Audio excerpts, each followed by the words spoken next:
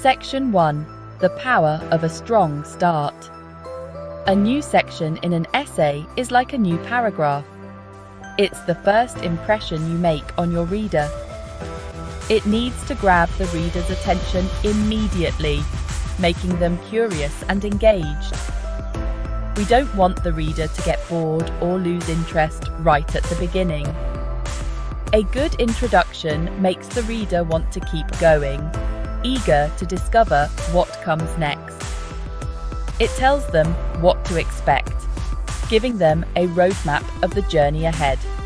It sets the stage for the information to come, creating a sense of anticipation. Think of it like this.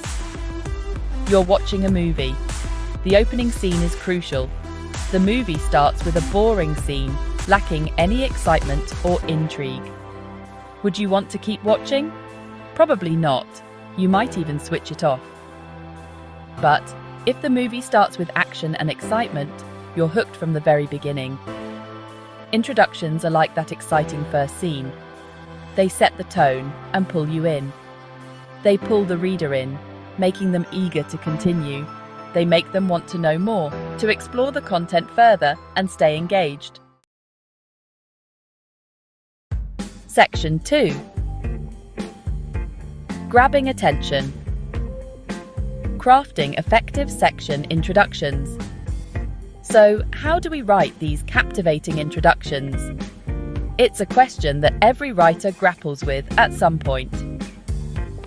There are a few tricks we can use to make our introductions more engaging and effective. One way is to start with a question. Questions make people think and engage their curiosity. They want to know the answer, and this keeps them hooked. For example, we could start this section with, "What's the secret to writing a captivating introduction?"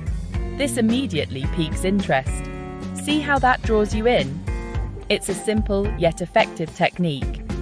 Another way is to use a surprising fact or statistic. This can be a real eye-opener, something that makes the reader say, "Wow, I didn't know that," can be very powerful. For example, did you know that most readers only read the first few sentences of a section before deciding to continue? This fact can be quite surprising. That would make them want to make sure their introductions are strong, right? It emphasizes the importance of a good start. We can also start with a short anecdote or story. Stories are powerful tools in writing. They connect with us on an emotional level, making the content more relatable. Even a short one can make a big impact. A well-told story can set the tone and draw readers in from the very beginning. Section 3. Asking the right questions. Engaging your reader. Questions are powerful tools in writing. They can make your writing more engaging. They invite the reader to think actively about the topic, but not all questions are created equal. The best questions are open-ended. They don't have a simple yes or no answer. They invite the reader to think critically and form their own opinions. For example, instead of asking, "Are introductions important?" ask, "Why are introductions so crucial for keeping readers engaged?" Think about your target audience. What questions would they be interested in? What would resonate with their experiences and perspectives? Section 4. The art of the answer. Satisfying curiosity. When you ask a question in your writing, you create an expectation. The reader expects you to address that question. Failing to do so can leave them feeling frustrated and disengaged. Answer the questions you pose thoroughly and thoughtfully. Provide evidence and examples to support your points. Connect your answers back to the main topic of the essay. Consider different perspectives. Are there other ways to answer the question? Acknowledging different viewpoints can make your writing more nuanced and engaging. Section 5. Transitioning smoothly. Connecting your ideas. Transitions are the bridges between your ideas. They help your writing flow smoothly from one point to the next. Without them, your essay can feel choppy and disjointed. Use transition words and phrases to connect your sentences and paragraphs. Words like however, furthermore, and on the other hand, can signal a shift in thought or introduce a new perspective. Summarize the previous point before moving on to the next. This helps the reader follow your train of thought. For example, you could say, now that we've explored the importance of introductions, let's delve into the art of asking engaging questions. Section 6. Examples in action. Bringing it all together. Let's look at some examples of how to write engaging introductions for different sections. The impact of social media on communication. Is social media connecting us or isolating us? This section explores the complex relationship between social media and human interaction. The benefits of learning a new language. Imagine being able to communicate with people from all over the world. Learning a new language offers a wealth of personal and professional benefits.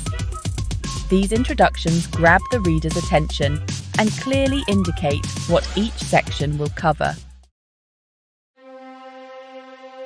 Section 7. The bane, nor hemness, accident, a case for engaging writing. Even when dealing with serious topics like the bane, nor hemness, accident, engaging writing is crucial. It ensures that the gravity of the situation is conveyed effectively. Engaging writing helps readers understand and process complex information, making it easier to grasp the nuances of the incident. It makes the information memorable and impactful, leaving a lasting impression on the reader's mind. Imagine you're writing a report on the accident. Your goal is to not just inform, but also to engage and educate. Instead of simply stating the facts, use vivid language and compelling storytelling to engage your audience. Paint a picture with your words. Describe the scene in detail, the events leading up to the accident and the aftermath. Make the reader feel as if they are witnessing it firsthand. Ask thought-provoking questions throughout the report. Encourage the reader to think deeply about the issues at hand. What factors contributed to the accident? Was it human error, mechanical failure, or something else?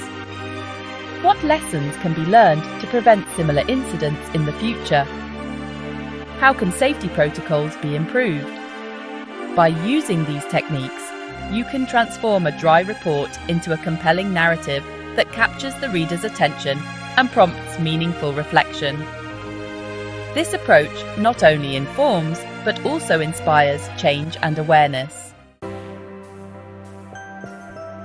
Section 8. Your turn to engage. A call to action. Now that you've learned about writing engaging introductions, it's your turn to put these techniques into practice. Think about a piece of writing you're working on. How can you make your introductions more captivating? What questions can you ask to spark your reader's curiosity? Remember, writing is a conversation. Engage your readers, invite them to think critically, and make them want to keep reading. Section 9. Share your thoughts. Survey and discussion. We value your feedback. Please take a moment to share your thoughts on this essay by participating in our brief survey. Your responses will help us improve our content and provide you with even more valuable writing tips. We also encourage you to leave a comment below and share your insights on writing engaging introductions. What techniques have you found effective? What challenges have you faced? Let's continue the conversation and learn from each other.